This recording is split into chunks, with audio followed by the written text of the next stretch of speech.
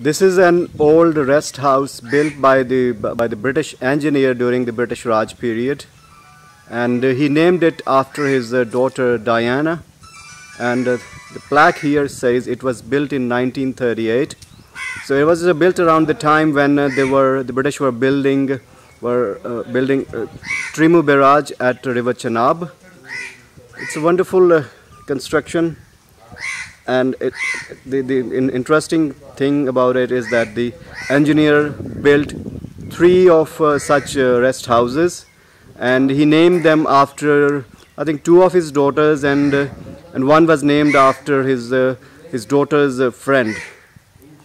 And it's a typical British era architecture, and you can also see it has other buildings in the complex, like a store, like a kitchen. There you go. I'm gonna give you also a few shots of the building from the inside. This is a fireplace in what must have been a bedroom in those days. There's no bed here, but there's a mirror and a fireplace. That's all left. And that's what the inside of the rest house looks like, and I think it's been the same for years and years. There is an attached bath and a double bed. This is the central, I would say, sitting room, which is flanked by bedrooms from all sides. So the rest house also has a pantry, which must have been like full of stuff in those old days, but now it gives a full-on look.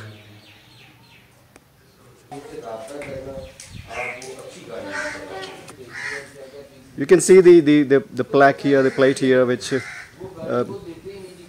gives you the name of the rest house and the year of construction.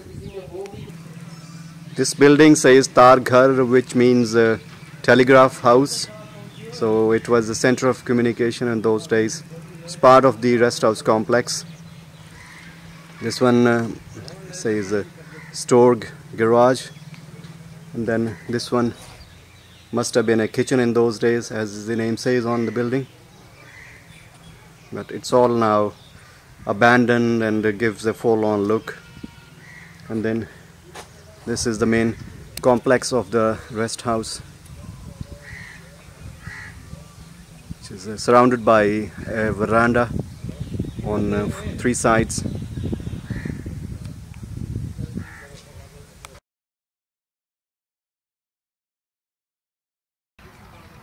This is another of those 3 rest houses I talked about, built by the British engineer. This one is named as the Yasmin Rest House. And the story goes that this has been named after a friend of his daughter's.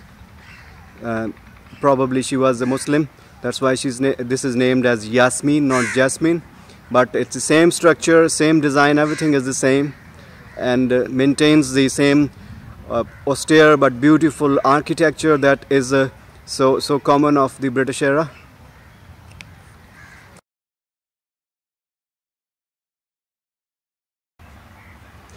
I simply love the architecture of these buildings.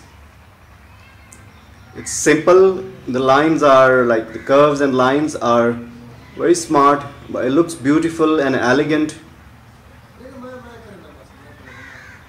And in its heyday, this building must have been a beautiful building, but it's lying in disrepair now.